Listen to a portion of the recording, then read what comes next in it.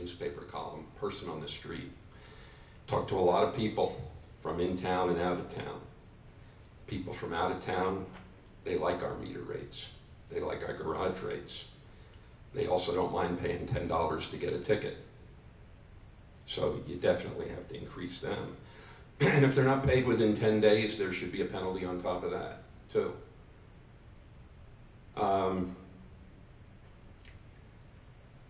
I know that part of the reason for this is looking at structured parking and looking for ways to cover some of the debt service.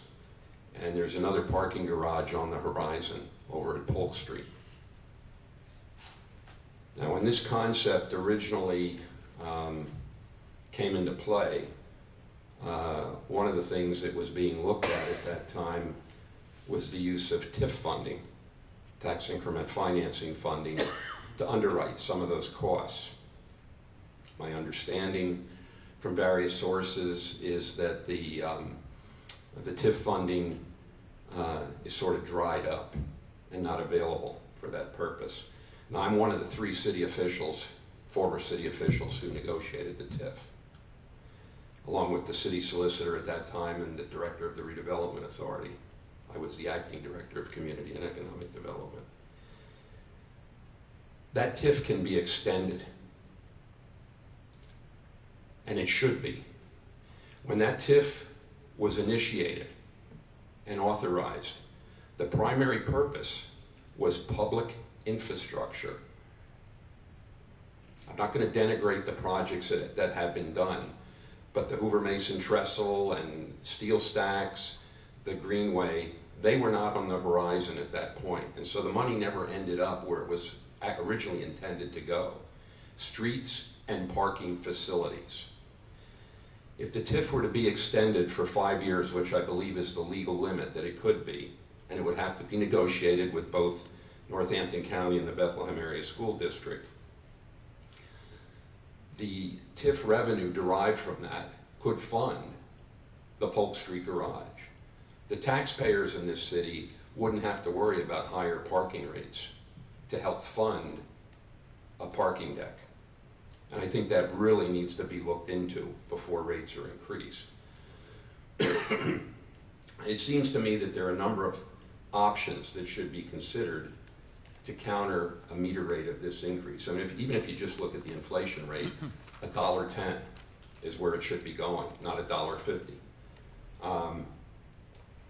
But at the end of the day, personally, I'm opposed to it. I think it's too much. And I haven't even gotten into the impact that it might have on small businesses, both in the north side and the south side business districts, who both have, their dynamics are a little different. And we know what the increase to $1 did to a number of businesses on the south side. It drove them out. So I think you really need to consider how far you want to go with this, what the long-term impacts are. You have a potential option to build that Polk Street Garage by using the TIF if you can get it extended and work with Northampton County and the Bethlehem Area School District.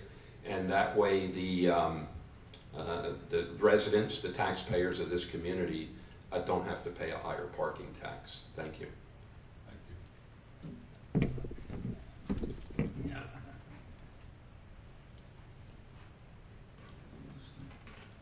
Okay, my name is Jack Vasolka. I live up on Garrison Street. 2 items I want to bring up. One, in the study that you've done, have you done any cost-cutting measures? You look.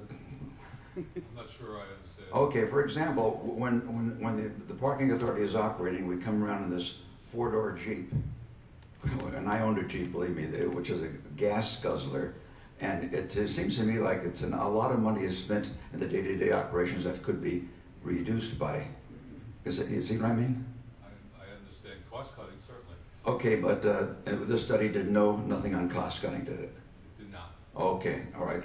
And have they considered also privatization Not that I'm aware of the parking authority? Have you done that, or is it? No. Okay. Maybe that should be looked into too. I mean, I'm not always in favor of that, but just looking at all the options that are available. But I think if you look at the cost-cutting measures that could be taken, perhaps they could reduce that, maybe sometimes even significantly. Okay, I mean, we do it in our own private lives, at our houses when certain costs come up, we cut different things or find a way to do it more efficiently or less expensively. Okay, that's basically all I want to say. Thank you. Thank you. Sure.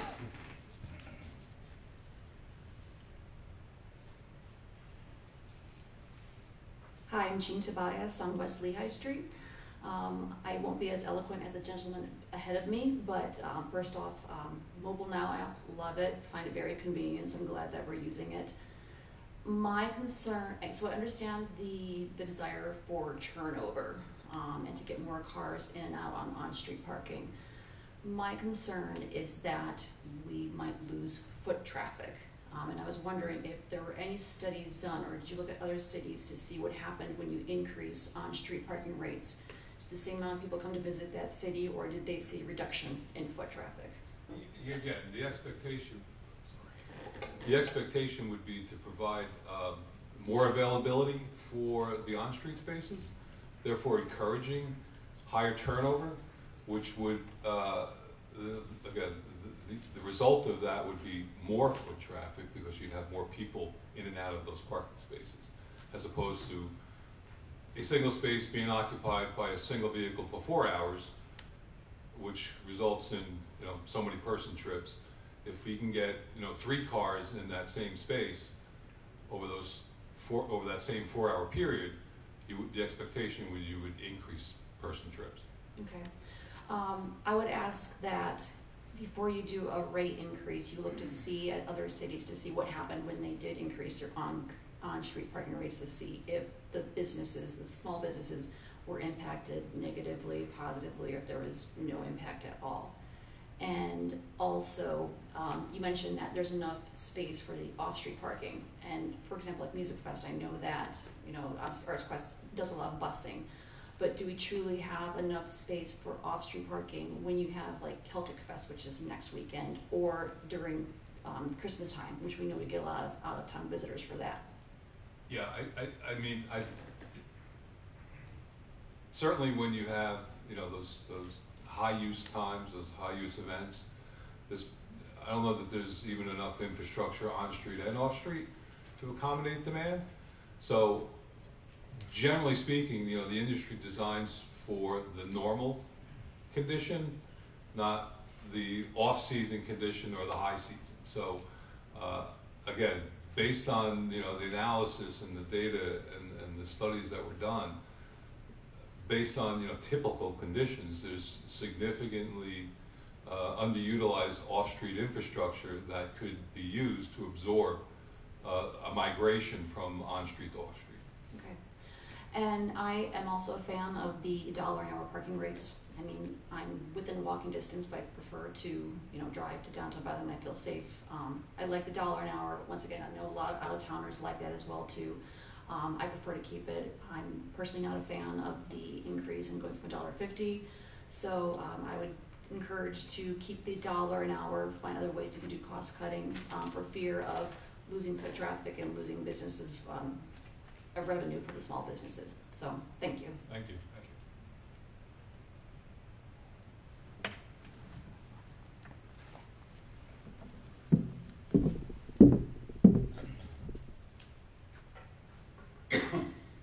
Good evening, Bruce Haynes, 63 West Church Street. I also own a business in downtown on Main Street, very observant of parking situations there the last 20 years. And I kind of come from a 180-degree different perspective, which people that know me probably would say this makes sense. That I'm not just sort of following in the normal footsteps. Basically, I'd like us to rethink how we think about ourselves and to not consider ourselves in the same peer city group that your study was done, with all due respect. Those are all older Pennsylvania cities or other cities, mainly in the Northeast, all of whom have the traditional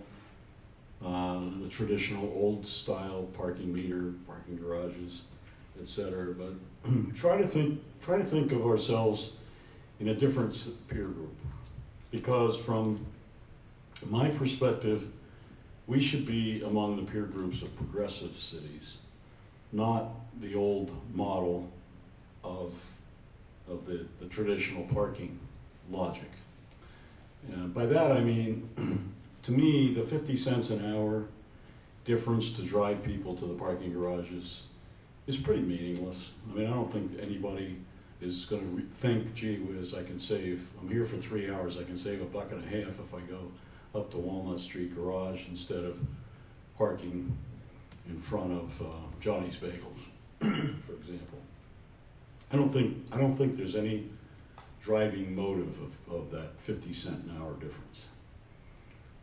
And I don't think you're ready to put a $5 an hour rate on meters downtown that would maybe make a difference to actually for people to move in that direction, nor would I be recommending anything like that. So my point is, I don't really think it changes behavior to do a 50 cent increase in the parking meter rates. So therefore, what it really comes down to is then that the parking meter rate increase is really more about generating more revenues. And if I look at the information that was in the morning call, you didn't present any dollar numbers here tonight, but what I saw was that the parking meter increase of $1 to $1.50 is going to increase the revenues by $250,000 a year. And